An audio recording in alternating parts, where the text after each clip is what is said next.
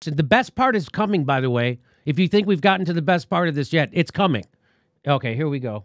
I think what always felt alarming to me just in the chair is... First, I just love guys who talk like that. What always felt alarming to me in the chair. What he means when he's sitting on a panel on MSNBC, in the chair. It's just such a freaking weird way to talk. Anyway, here we go. Yeah, it's like you're sitting with your friends who aren't in media, and you're like, there I was in the chair. In the chair. I was leaning in. I think what always felt alarming to me just in the chair is, this whole question of what is normalized and what's abnormalized, if that's a word, or it is now brought to you by The Hill. I think I was just in many conversations in which the idea of kind of any ambitious social policy was reflexively kind of wild-eyed, kind of long hair, hippie-ish, kind of, there was just, and it's not, I often don't even think people mean to be doing it. I don't think it's actually because the analyst next to you is always texting with a billionaire under the table, although sometimes they may be. I think it's habits of mind. And I think journalists in particular. Okay, maybe let me just let me play the rest of that, and then we'll come back, because this is a jaw dropper. He's saying the problem with journalism is habits of mind. That's his own term. I think he invented it, but here he's going to explain it. Here it is. A lot of the training is about sobriety and is about caution. And journalism, he says journalism training. As far as I know, there really isn't any journalism training, so I don't know what he's talking about. I'm not a journalist, but none of them seem to be trained. So here we go. Well, they go to $80,000 a year journalism schools at Columbia University, where they meet other elites and network with each other. But there's no real training that goes on there. That's that. Yeah, it's just elite networking for like jackasses who want to have blue check marks and wear lanyards and get fellowships and things like that. There are two kinds of people who go to journalism school: suckers and shitty journalists. That's just a fact. Okay, here we go. Not the big sweeping thing, and is about skepticism, and that's good. Those are good values. But when a weapons of mass destruction, flimsy weapons of mass destruction story is able to get through all of those layers of skepticism, or when Trump does some. So what? I'm going to stop again. I can't help it. But so what he's saying is that a story like WMD's, again, got to go back 20 years. He could go right now. He's not going to do it because he'll lose his job. So he goes back to WMD's and he says, it's troubling that a story that is so flimsy, it's not actually as flimsy as Russiagate. Russiagate's more flimsy. And he says that a story like WMD's is so flimsy that it could get through all those layers of protection that journalism has embedded in its structure. Oh my God, how could that happen?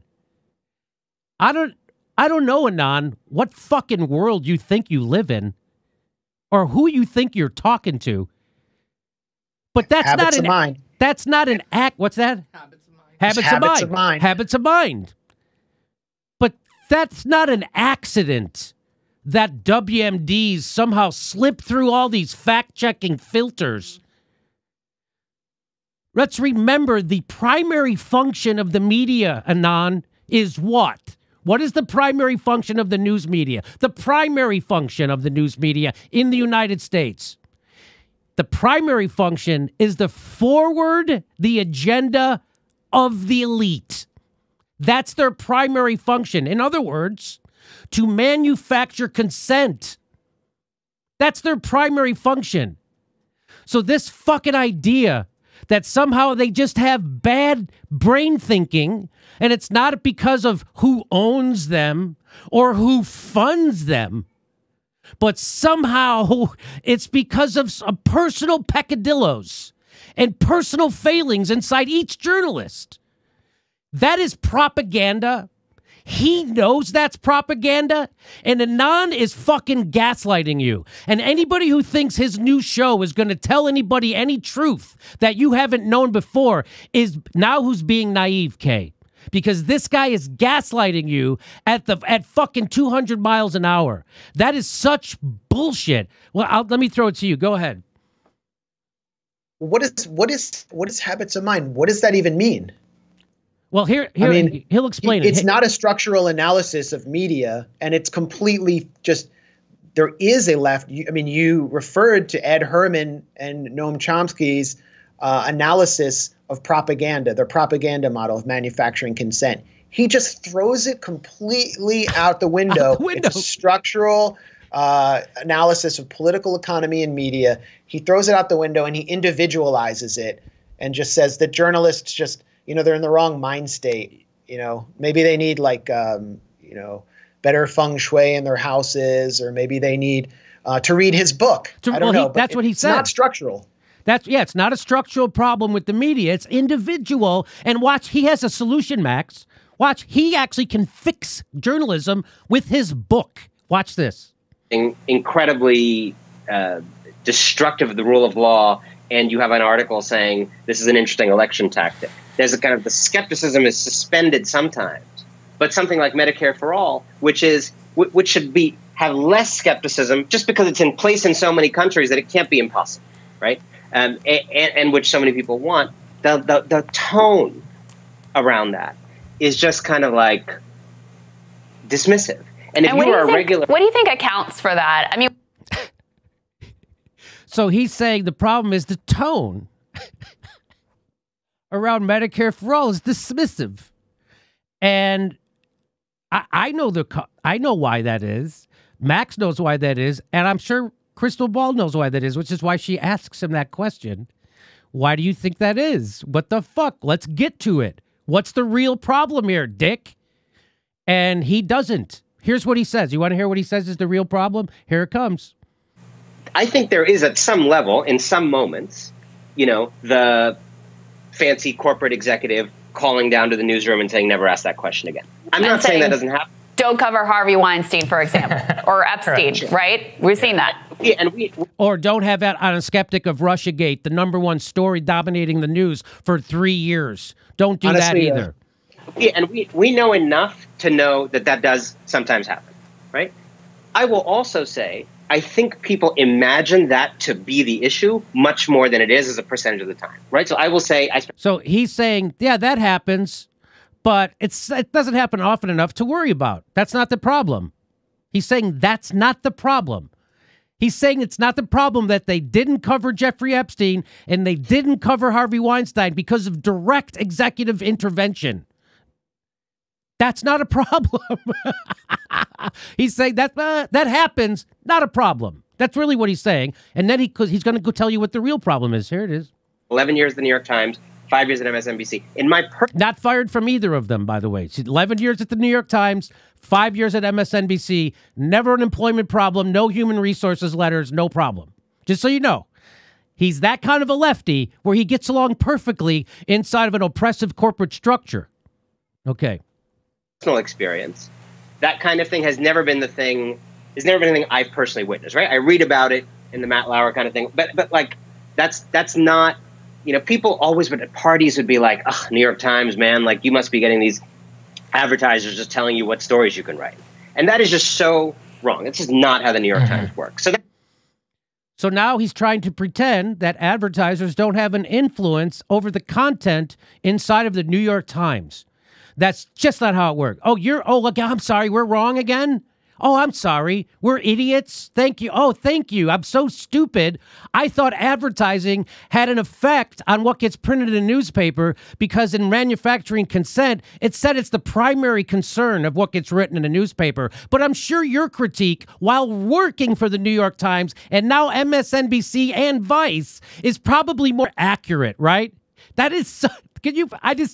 Go ahead, Max. Say something smarter than me.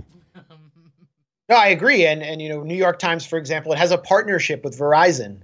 It has a corporate partnership with Verizon. So it ran a series of articles last year claiming that Russia was sort of covertly stirring up opposition to 5G in the U.S. Who would have an interest in the proliferation of 5G in the U.S.? Could it be Verizon? And their basis for that article was so shabby. It was that my friend Dan Cohen, he was at RT America at the time as a correspondent. He was just interested in 5G and potential harmful health effects. And so he did a series of pieces on it. And that was their evidence. He's no longer at RT, but that was, it was as if Putin planned this whole thing. But, there's so much more to say about the media we see in the New York Times. I mean, one thing we should look at is the role of think tanks and who's funding the think tanks and how they're constantly quoted as experts when think tanks are basically pay for play for various foreign governments, for the arms industry on foreign policy, for billionaires like Bill Gates. If you look at anything written about Russiagate or, for example, something about China and how they're this imperialist power that wants to take over the world, and you look at who the experts quoted are, and then you actually look at the think tanks and who's funding those think tanks.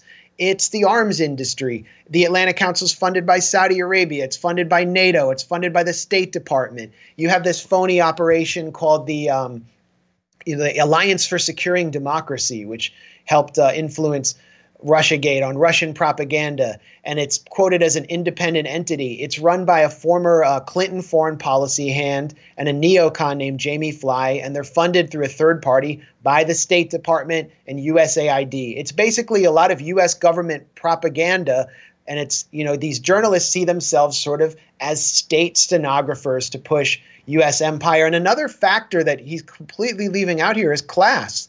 Journalists tend to come from a particular class, and they're advancing their class interests, and they're also working their way up the ladder through many of their sources who are influential government officials or billionaires. And then you have this kind of revolving door where journalists move into government or they go to work for billionaire foundations. Again, he just individualizes the whole thing. One good example of that, by the way, is Matthew Pottinger, who's helping to design Trump's extremely hostile policy towards China. He was a former correspondent at the Wall Street Journal in China. Let's get back to this. Let's listen to the rest. One thing, it happens sometimes, but I think people way over imagine how much that happens. I think then you start, as you go this way down the spectrum, look, are there things like, well, we're going to have a urban revitalization conference and JP Morgan is the sponsor, so we're just going to change what we put on the panel and not right. Yes, that starts to happen. That's so now. Correct me if I'm wrong, Max. He just contradicted himself. He originally said, "Oh, it must be tough working at the New York Times because all your advertisers tell you what stories to write." That's not how it works. And then he says, "So we're doing New York Times is doing a panel, and we're being sponsored by a bank. So maybe we change who's on the panel." You mean maybe you totally changed the presentation of your fucking event because of the money that you're going to get? You mean you're going to do that? But that would never happen in the newspaper, you fucking moron. Of course. I get it. It's like I can catch you. I'm catching you, Anand. Me. In my fucking garage, I'm catching you. It's because it's obvious you're fucking full of shit. Am I wrong about that? Didn't he just do what I said he did? Yeah, and he's sort of obfuscating because that's what is the difference between that and advertising? That's how corporate media works. That's how a lot of just mainstream media works. For example, The Atlantic magazine, which is considered sort of the highbrow publication for every smart urban liberal. You get the smart takes there. The Atlantic holds a conference every year with gigantic corporations, including arms dealers like Boeing, and they pay for panels with Atlantic editors and Atlantic contributors and various experts. And that's how the Atlantic takes in a lot of its money. It's the same thing as advertising, and it completely colors the editorial parameters or sets the editorial parameters. It's a good reason why you have someone like Jeffrey Goldberg, who is a former Israeli prison guard, who has been wrong again and again, who helped push the Iraq war, who helped attempt to push war on Iran, who, as the editor-in-chief of The Atlantic, someone who's basically a cipher for the Israel lobby and who would never think of challenging corporate power in any meaningful way, let alone America's imperial foreign policy. Okay, here we go back to him. Kind of self-censorship. Then you keep going this way down. Okay, so now, and by the way, he's dismissing all these things as he goes along. He dismissed the effect of advertisers. He dismissed the effect of banks and whatever who's sponsoring their event. It's like, yeah. He dismissed the executive directly interfering. All those three things he directly dismisses. And now he's going to tell you what the real problem is. Spectrum, you get to what I think is the real issue in a way why I wrote my book. It's habits of mind, right? And I actually think there's something very optimistic about the idea that a lot of habits of mind are responsible for this. So I'll give you my example of what I tried to do in my book that I think shifted some of the journalists. When people, just so you know, he's making up a term that doesn't exist in the world yet. Habits of mind. There doesn't mean anything. It's an empty term. And he's going to posit a theory that this is what's wrong with journalism, and it's based on absolutely nothing but anecdotal evidence that he's amassed personally. Absolutely no analysis of the structural problems of the media or how we gather news or what the fuck. Nothing. They don't even mention manufacturing consent. They don't even mention Noam Chomsky. They don't mention the most important seminal work on the topic. It doesn't even come up in this conversation. But he's going to tell you what the real problem with the media is. After he dismissed every real problem, he's going to make up a phony one and try to convince you like Barack Obama bullshitted you for 8 years. He's going to try and convince you that this non-problem is the, in fact, real problem. So some of the journalists.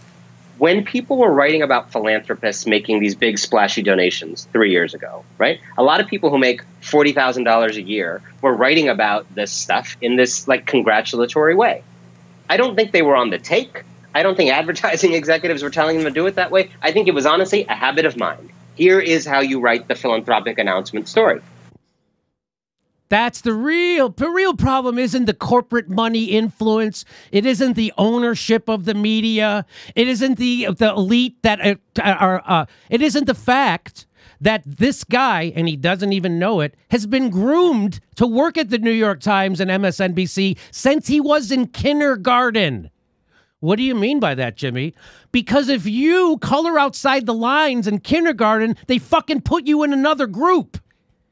If you color outside the lines in first grade, if you start questioning shit, you don't get invited to Harvard.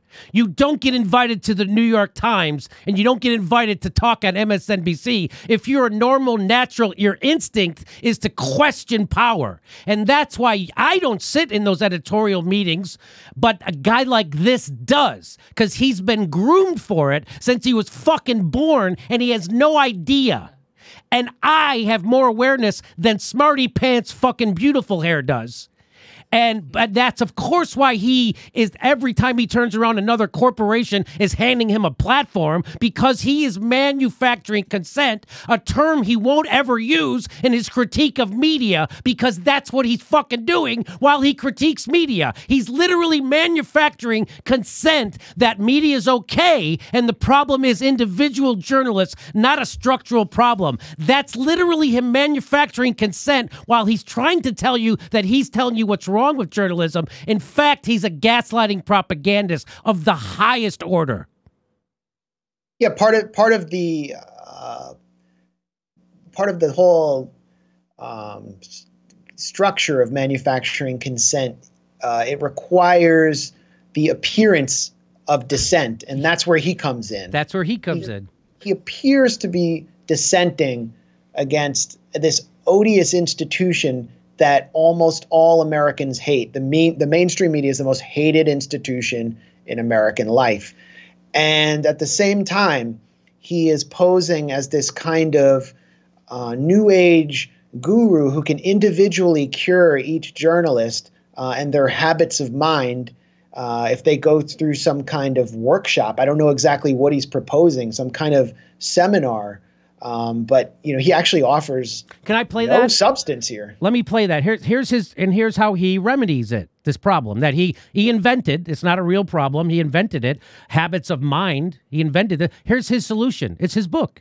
I wrote my book. I started talking to a lot of these journalists, sometimes on air, sometimes quietly, privately as friends. And I started seeing a lot of these journalists were like, you know, it never occurred to me to write about how much taxes someone has paid in the philanthropic gift story. I may have written that in the other story 6 months ago. Right. And now, if you look today, a lot of those same people include how much they pay workers, what strikes have been happening in the day one announcement of the philanthropic gift, right? And so I think it's actually possible to rewire people's habits of mind. I don't think it's going to give someone like Bernie an easy ride to the presidency. There is a huge amount of power out there. But a lot of the way that power works, in my view, is training people's mental habits. And all of us participate in the fraudulent mental habits. And the hope is that all of us can actually rewire ourselves to different mental habits. Yeah, and So, Max, do you agree with his theory that all we need to do is rewire the way journalists think because they've been wired to not think good enough? Well, he completely just he just completely omits any mention of corporate control. He omits any mention of the role of the kind of imperial permanent war state in infecting journalism and transforming it into part of the US's global information war. He just doesn't offer any structural analysis of why, for example, as Fairness and Accuracy in Reporting showed in a survey of op-eds published about Donald Trump's airstrikes on Syria, missile strikes on Syria following a chemical attack that we at the Gray Zone, using documents from OPCW insiders and whistleblowers, have shown was a phony staged event, why only one op-ed expressed opposition to those missile strikes. Over 40 other op-eds across the country supported it. Could that be about habits of mind or something structural? Why is it that people like you and I and Aaron Mate or Ben Norton, all of these people that have sort of been gathering together in this alternative media community, despite whatever audience we have, why we'll never get a hearing in mainstream media except when they want to smear us as Russian assets or something? Could it be habits of mind, or there's something structural taking place? Why is it that the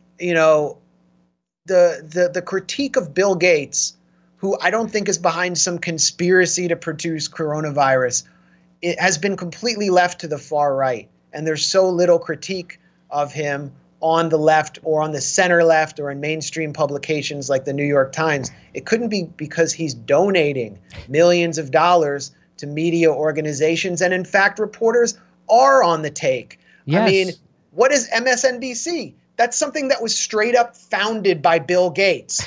Microsoft. It was straight up founded by him, and he's not paying taxes. The person that the New York Times has covering the pandemic, who actually produced this documentary, I think called Pandemic, which was a vehicle for promoting Bill Gates. Sherry Fink used to be at the New America Foundation, which is funded by Bill Gates. So a lot of these people in many ways are on the take, and he's wrong to say they're not. And if you look at think tanks, the role of think tanks, you can start to see the real structural problem. It's not going to be cured by some feel-good seminar. Let me just say that habits of mind. I guess Anand didn't notice that the New York Times endorsed every right-wing war in the last 50 years. Is that habits of mind? What was the last war they opposed? Never. They've never opposed a war in my lifetime. What was the last free trade agreement they opposed? Right. Hey, did Anand notice that the New York Times opposed all social movements from civil rights to Occupy Wall Street? Was that habits of mind? Mm-hmm. He forgot that he himself and everybody else at the New York Times is from Harvard or Yale. Is that a habit of mind that they just hire from Harvard and Yale? New York Times going from endorsing Hillary to endorsing Amy Klobuchar, that didn't ring an alarm bell for you? Or is that a habit of mind? Is that what's happening? How about Chris Hedges getting pushed out for telling the truth about the Iraq war? That didn't catch your eye? Was that a habit of mind? Or how about radically dissenting opinion is never generated or showcased at the New York Times for obvious reasons? Is that A habit of mine, Anon? Or are you fucking gaslighting us so you can keep your corporate position? I'm going to say the latter. I'm going to say you're gaslighting us because you're a corporate toady on purpose. And in fact, it's not a habit of mine. It's actually predictable. And what do I mean it's predictable? Well, if you look at Anon's, do you know where he comes from? So after graduating from college, Anand moved to Mumbai in 2003. Why would he do that? Oh, I know. Because he got a consulting job for who? McKinsey. He was working for fucking McKinsey.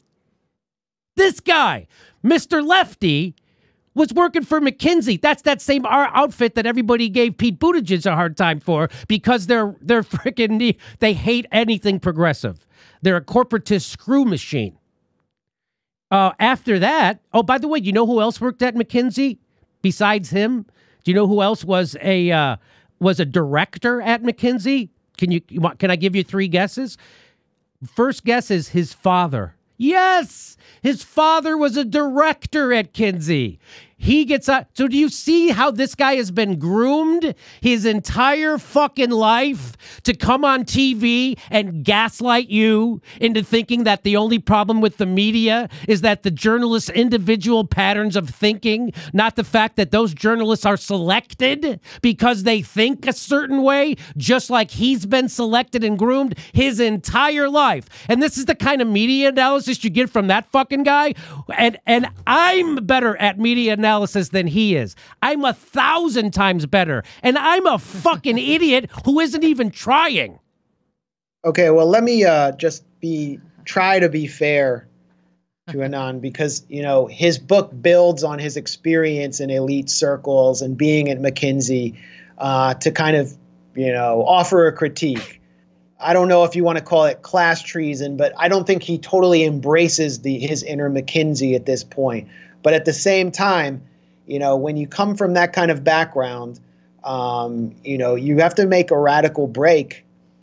And it appears from what I'm hearing that he's kind of trying to, you know, balance his MSNBC friends and New York Times friends with, you know, his role as the kind of designated safe left-wing truth teller. And I'm reading a review of his book. It's really interesting in The Guardian, Anand on elite do-gooding. Many of my friends are drunk on dangerous BS. So he's talking about his friends from his privileged background and how, you know, he's trying to talk some sense into them. You know, and maybe he doesn't see the whole structure as dangerous BS, but I'm looking like right above the byline of the Guardian reporter. And it says that the article is part of a section in The Guardian called Big Money. Big Money is supported by the Ford Foundation. So basically the positive review of his book is sponsored by one of the big phony charity foundations. And I guess, you know, this is their one kind of, here's a book that kind of critiques us. So, you know, The Guardian is still objective and fair. Bill Gates also funds The Guardian's entire public health section. So don't tell me these people aren't on the take. I'm with you 100%. Yes, these people are on the take. I don't want to be totally unfair and say, you know, he's Pete Buttigieg. You know, this is much more sophisticated and insidious. Yeah, that's what I'm saying. This is much this is the problem we're facing right now, is that there's so much radical discontent built up among the population. People are so sick of the way it is, and they're going to be even more sick of it whenever this plague is over. They're just being shafted every which way. And so the corporate media is putting up people who seem like radical truth tellers who are offering nothing even remotely close to a structural critique, and are basically tamping down on dissent. Yes. And then you have all these fake alternative, seemingly adversarial publications out there that, you know, are sucking up a lot of the energy. And then, you know, in an insidious way, they're pushing the color revolutions. They're pushing the new Cold War on China. They're pushing Russiagate. They're pushing, you know, all these sort of half-assed critiques of billionaires. So that's that. I mean, and then they go and hang out with the same people in mainstream media that they claim to be critiquing and being adversarial against. I know how it is. I was in I was in the Brooklyn media world. I live in Washington. I grew up in Washington. I know how it is, and we've seen this story before. It's going to end up with the same consent that's been manufactured every time they put up some phony adversarial voice. You're 100% right. What is this Brooklyn media? What the fuck do people mean when they refer to Brooklyn media? The only people I always thought that they were talking about Trapo Trap House, because I think they're from Brooklyn. But that's what do people mean when they say that? Yeah, I mean it's really like a reference to Vice Media. Oh, okay. Vice Media. I mean, I went in their office once in Williamsburg, and it's like this gigantic sweatshop of like every wannabe media hipster just working in these little tiny cubicles. It was this giant warehouse. Then the executives sit on these great leather Chesterfield couches and hold meetings. And, Joe Biden visited there in 2015, received a very warm reception. Former Obama officials are in executive and high-level positions at Vice now. And, all of these people come to Brooklyn. They have tattoos, and they look kind of, different. They look radical, but they're basically advancing liberal status quo behind a, adversarial aesthetic. That's really the essence of Brooklyn media. And you look at the Twitter pages of these people who populate Brooklyn media, and, they look, they definitely, look more alternative than I do or you do. But then you look at their bio, it's always like words, and it's a bunch of mainstream corporate publications, which is where they really want to write. They have a blue check mark, and they're always suckers for regime change operations, especially in Syria. They were all suckers for the white helmets. They're falling for the whole, anti-China Cold War. And that helps them get ahead. It's the way of them designating that they're safe. It's like when all the liberals wore safety pins after Trump got elected. That's their safety pin to tell the corporate executives' advice that they're safe. They're not going to cross that red line. Okay, now I know what the people. I didn't know that's where Vice was headquartered in New York and Brooklyn, and so okay, now I get it. Yeah, yeah. I mean, Vice is what example is. I mean, he's the perfect example. Yeah. He's the perfect example of him. He's a perfect example of what Vice is. He's pretend radical, pretend truth teller, hipster looking, acting and talking, but actually just manufacturing consent for the establishment. That's what he's doing. Go ahead. Another perfect example would be Molly Crabapple, who constantly attacks me over Syria. She compared me to a Nazi for visiting Damascus. She was advancing the regime change operation in Syria. She draws murals everywhere, and she basically plagiarizes Ralph Steadman and draws his style of art and politicizes it. She drew Jamal Khashoggi on the walls of Human Rights Watch. She has a mural in Brooklyn of Saudi dissident women, but she's for every regime change operation. She's for the Democrats. She's, telling everyone they had to boycott RT when Russiagate started, even though she used to go on there. And she appeared in an advertisement for a Korean arms contractor called Samsung, advertising their phones as a cool tool for artists, and yet she runs around saying she's a socialist. So she's really the essence of the Brooklyn left to me, or not the Brooklyn left, but the Brooklyn kind of elite media world, and just how ridiculous it is. Yeah, I've come across her on Twitter, Molly Crabapple. She's a real tool and willing. She's part of that whole crowd that constantly smears you because you are creating new space on the left, and you provide a platform for anti-imperialists and people who say forbidden truths. And that's what happens to you when you do that. Oh, I've had it come from me from people. People attack me on social media who worked for the Young Turks, pushing regime change wars. And that's how you get ahead. That's how you get ahead in media. Is you push regime change wars. And if you don't, you are immediately ostracized, just like Chris Hedges, just like anybody.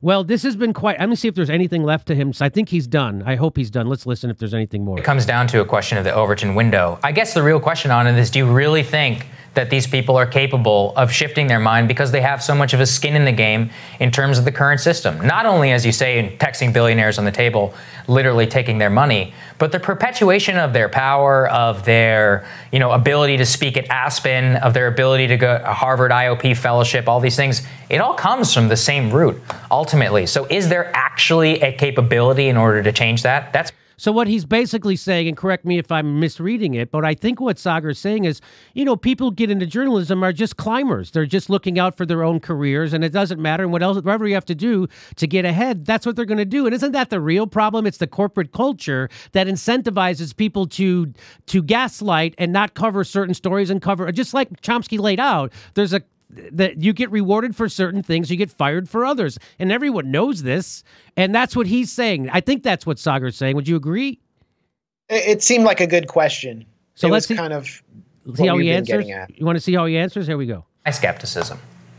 Yeah, I'm skeptical too. That's why I decided to write a book about it and try to make a TV show questioning it. Like I think it's a formidable set of odds. That said, if you take, I'm often comforted by a longer historical view. My feeling is that when 5-year-olds were still working in factories, it must have seemed like really, really hard to get 5-year-olds out of factories. Or when women couldn't vote. It probably seemed pretty impossible because who was going to vote to give women the vote when they didn't have the vote? What the hell? And yet, you look at the way we treated LGBTQ plus people 10 years ago, 20 years ago, certainly. I don't think anybody would think we're where we are. We would be where we are now. So, in a way, history is full of the kind of the present is very depressing right now. But particularly in this pandemic, we're living through the kind of moment that has been known to change a lot of shit. Right. And I think that's actually very inspiring. See, he said shit. He's very radical. He's very lefty. Because, Jimmy, there are no longer 5-year-olds working in factories. That's over. If your whole world stops at American borders. And by the way, we're not using prison labor here. We are. Prisoners weren't making hand sanitizer in New York State. Prisoners aren't putting out fires in California. Prisoners aren't making Victoria's Secret or whatever. It's over. It's so I look at the long arc of history and I'm comforted by it. So that's his way of getting everybody to stop revolting, because it's all going to look how fast things are going to change. I'm here. I wrote my book and I'm going to give it to journalists. What? Look, read my book and everything will be better. Empire will end if you read. Can you imagine if I said that? Yes, I can actually. You're such a fucking egomaniac. But the difference is if everybody did read your book, it probably would change things. That's actually the difference. It would change habits of mind, maybe. My habit of mind to accept everything a gaslighting bullshitter with a good head of hair on TV says to me, a hipster-looking guy who fucking was a McKinsey guy. It's unbelievable. And they were friendlier to him than I expected them to be. Maybe they know him personally or what have you. It's hard to bag on someone you know personally, but that was I don't know what people usually mean by unadulterated, but it seems like it fits there. Unadulterated bullshit. I don't know what it means though. It was just benign. Yeah. You have anything else you'd like to say at the end of this critique of journalism? I don't know. I think we're doing real journalism at the Gray Zone, and we're just punching back at the lie of the day, and we're just going to keep doing that. Whatever these benign gatekeepers, or I guess I would say malignant gatekeepers, do, we're just going to be there, thegrayzone.com, and we're going to be challenging what I think the next Iraqi WMD level deception is after Russiagate, which is the new Cold War with China. It's extremely dangerous. We have to watch out for it because this is a narrative that aims to drive a new pivot to Asia. And Obama's pivot to Asia was committing hundreds of billions of dollars to encircle China with aircraft carriers, battle fleets, ballistic missiles, hypersonic jets, stealth bombers, and nuclear weapons. And this is something that could turn into a new hot war. So that's one of our focuses right now. And I think we need to think a little bit beyond the rhetoric we're hearing that's bipartisan, that's stirring up this Cold War. So, when you think about Iraqi WMDs, think of the lie of the day. And our main mission at the Gray Zone is to challenge it. So we're doing it with Pushback with Aaron Mate, Red Lines with Anya Parampil, which you can see on our YouTube channel at the Gray Zone. And me and Ben Norton are churning out articles along with our contributors every day. Yeah, I mean, you guys doing great work, especially, you're my go-to for all foreign policy related things, especially, you did a great debunking of the bullshit New York Times story on Venezuela in real time, and 3 weeks, took them 3 weeks to correct it.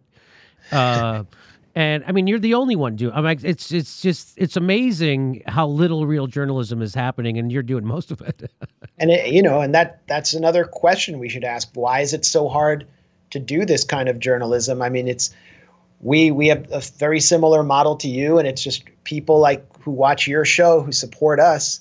But it's very hard for a young person in this economy to get into a career like journalism and to actually do it on the regular if you're not from an elite background. I think that's, part of the critique that's constantly missed is that journalists tend to be able to go and work free internships in the summer that their parents pay for.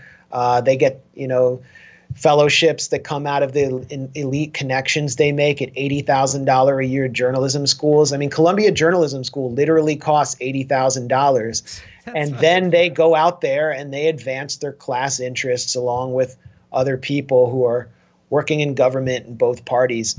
And we're all fucked.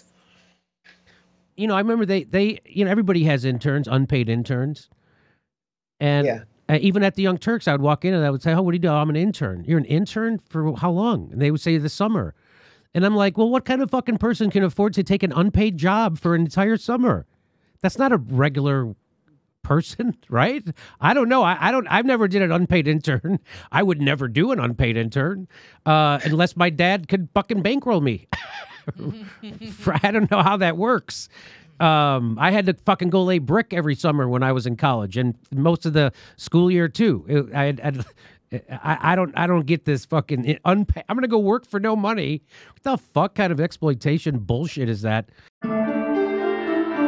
Hey, this is the part where I tell you where our live shows are, but there aren't any. And then I would tell you to go join our premium, but nobody has a fucking job. So why don't you just enjoy the video?